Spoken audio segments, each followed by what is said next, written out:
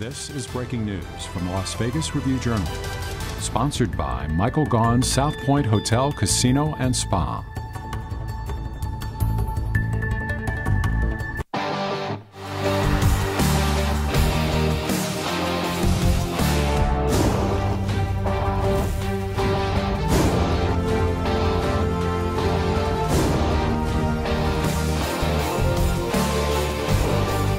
The Vegas Golden Knights are just one win away from being able to lift the Stanley Cup trophy. Welcome in, everyone, to the Las Vegas Review-Journal studios. I'm your sports host, Cassie Soto, and I am very pleased to be with you here as we all prepare for Game 5 of the Stanley Cup Final. The VGK lead the series 3-1 over the Florida Panthers right now, and with a win tonight, the team could make history as the fastest NHL expansion franchise to win a Stanley Cup in the modern era in just 6 seasons of existence. But this is an uncharted territory for the Golden Knights. The team had an opportunity to lift Lord Stanley's Cup back in 2018, but ultimately fell 4-1 in the series versus the Washington Capitals. Now the Knights get a chance to rewrite history and possibly win the team's first ever franchise championship. There's no doubt that it is a very exciting time for the Golden Knights organization, but it's also an exciting time for the fans, many of whom cheered on the team during that 2018 Stanley Cup run. From Henderson to Summerlin, fans have turned out. We'll be checking in from watch parties in Henderson in a little bit, a little later on in the show. But first, Review-Journal sports multimedia journalist Leandre Fox is giving us a look from inside City National Arena, the home of the Knights practice facility. Dre, how's it going out there? National Arena, there was some hockey practice going on, some open skate, and just a little bit of people inside the Arsenal buying some last-minute merch. But this place has been packed out, and I think excited is an understatement. Listen, I was talking to a couple fans a few moments ago, and they said that they feel some pride about the Golden Knights. They feel excited about the Golden Knights because they are Vegas-born, they are rooted in this community, and City National is where they practice. They are Summerlin-bound. And listen, Mackenzie River expects this place to be packed. They're saying standing room only by puck drop as fans eagerly await the result of Game 5 to see if their Golden Knights bring home the Stanley Cup. Dre, thank you so much. Like you said, standing room only. We're about an hour away from puck drop, so I'm sure a lot more people will be rolling in there as we prepare for Game 5. Well, following the Knights' Game 4 win over the Panthers, forward Chandler Stevenson was asked about the emotions the team has, knowing they are one win away from the ultimate goal. Here's what he had to say. You know, there's a lot of emotion, a lot of everything. I think being at home too, the fans, everybody's going to be into it. Emotion's going to be high, adrenaline, everything. So I think the biggest thing is, just composed and just shift by shift. I mean, it's all the cliches, but I feel confident. I mean, there's a lot of guys that have been in this position before, and I think that's something that has benefited us. And I think everybody's going to be ready, and it's one win away from a lot of dreams for a lot of guys.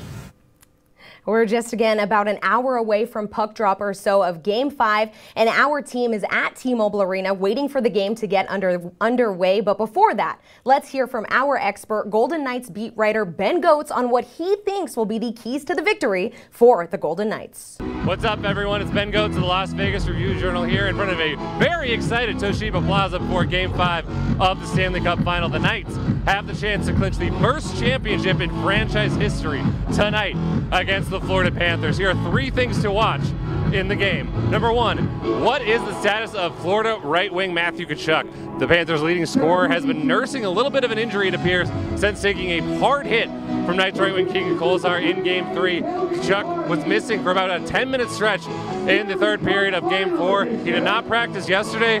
We'll see whether he's able to give it a go tonight and how effective he will be.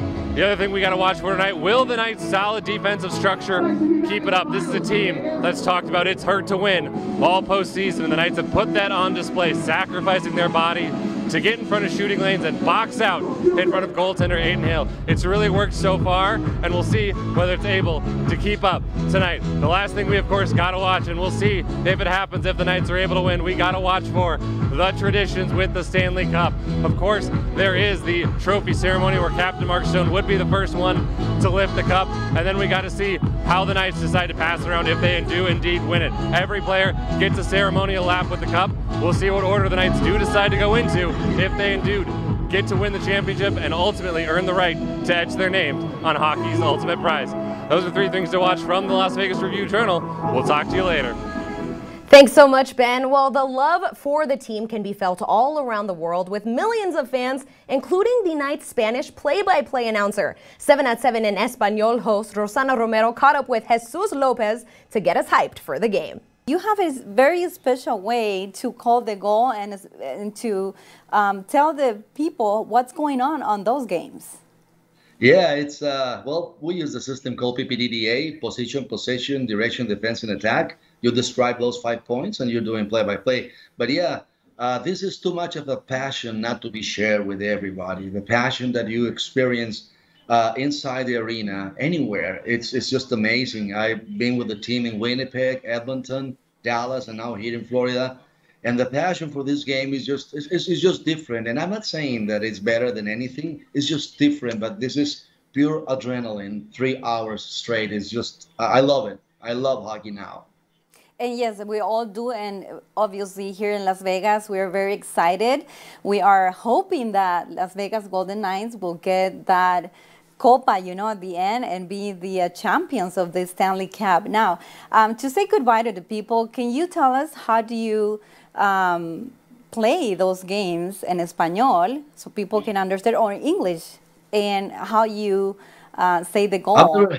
I've never done it in English, so I'll do it in Spanish if you don't mind. This is how it sounds. It sounds like, y Aiden Hale cede el puck para Shea Theodore, que sale por derecha, se lo lleva, lo peina, lo besa, lo acaricia, lo hace suyo, saca el pase en diagonal, recibe Marchesol, dispara, gol!